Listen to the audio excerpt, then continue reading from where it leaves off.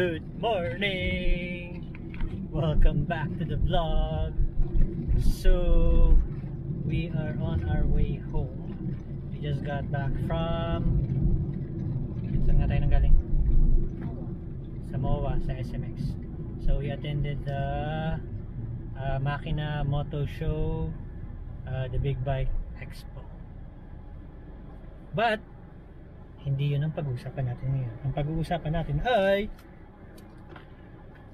Tiger Tiger Sugar. So this is a review, test or impression.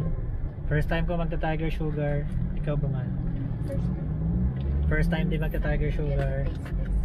Yes, so we're gonna verify or we're gonna find out what all the fuzz is about.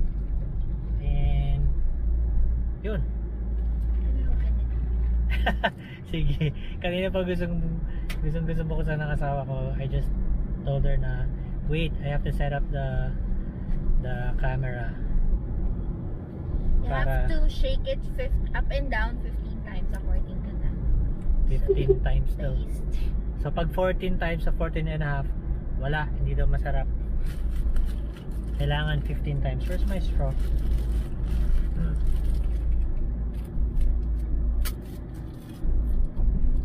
Okay, so ano yung in-order natin? This is brown sugar, boba, and pearl with cream cheese. I know, cream mousse. Di ba yun yung in-order ko? Oo. Parang hindi masarap yung iba. So dalawang ganun yung pinili mo? Okay. First impression, lasang brown sugar. Kulay brown sugar. Well, the pearl taste yung boba masarap. good. Ito lang yung boba na masarap.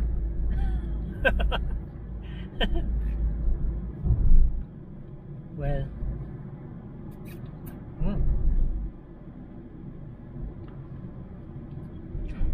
anong pinagkaiba ng boba sa pearl? Ano daw? According to them, yung boba, yung pearl. Yung Boba, oh, yun yung big pearl. tapos yung pearl maliliit. Akala ko pag I just heard it. Akala ko Overheard it. Akala ko ang pinakaiba ng boba sa pearl, pag pearl matalino. Ang corn. Ayan ha. Sabi nyo lang yan matututunan. Ang pinagkaiba ng pearl sa boba, ang pearl matalino. Okay? So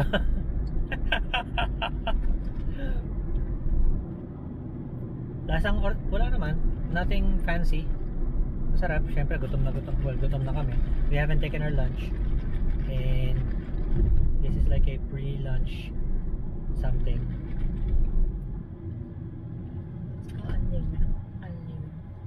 Now? Today?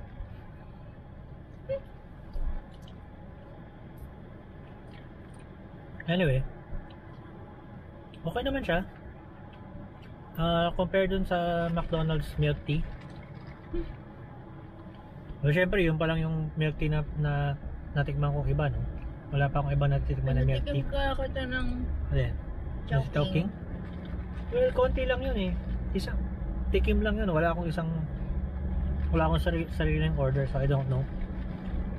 Ito compared doon, well, definitely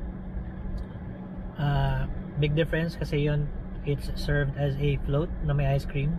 Ito naman may boba o may pearl. So the pearl is something that I always like. Syempre nung bata tayo, diba? Sagot gulaman. Tapos yung sago yung matitira. Alam mo yung pag naubos na yung gulaman, sago na rin natitira, yung itutok-tok mo pang gano'n para malaglag lang. Tapos sa sobrang lakas mo magtutok, tatama pa sa mukha mo. Malalaglag sa mukha mo yung sago. So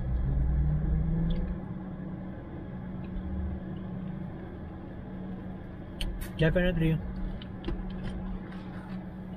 may appeal siya. Now marami ako na rin na comment sa mga friends ko na masyado doon siyang matamis. most probably kapag hindi mo siya shinake ng maigi.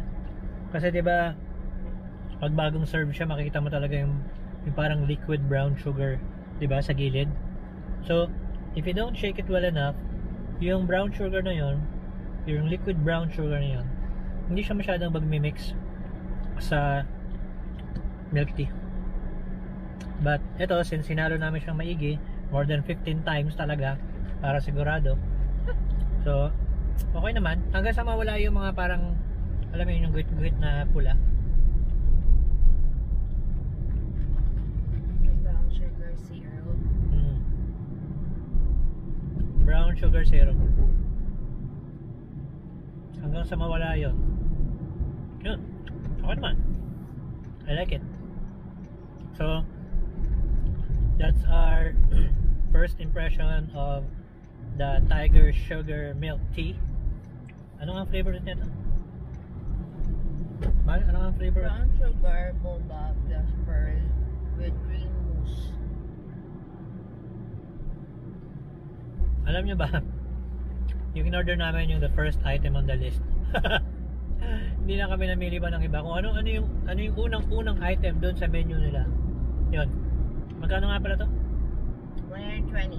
120 and isa lang yung size? Walang... Is one size only. One size only. One size only. And doon kami sa may MOA branch.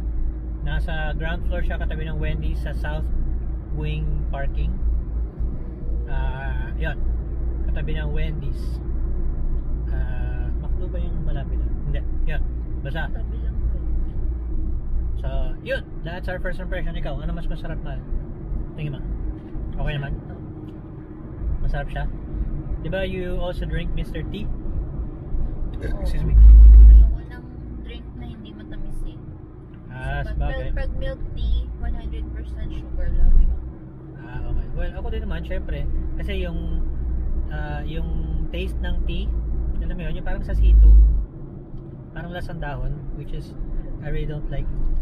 What I like about milk tea, I mean Mr. T, is you can add cheese, foam.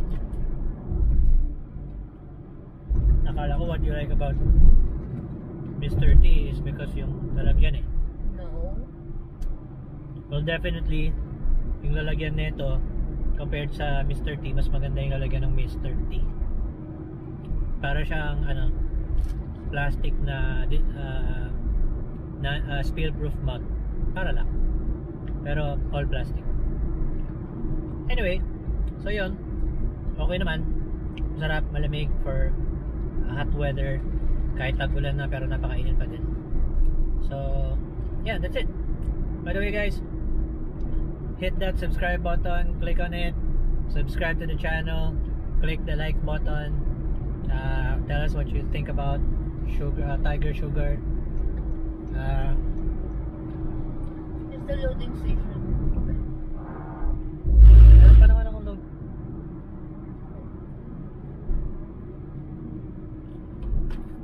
So yun, click the subscribe button, tell us what you like about the video. Yung REMAX portable fabric Bluetooth speaker giveaway is still up and running, or up and going, hindi pa tapos, hanggang June 27, so you still have time to actually join. So sali na kayo guys, watch the video, I'll put a link on the description, and then on the upper right hand corner. Yeah, that's it. So maraming salamat guys for tuning in for this short, quick Tiger Sugar Milk Tea review or first impressions. Thank you so much, and thank you. See you on my next video. Oh, traffic. Have a good day. Bye.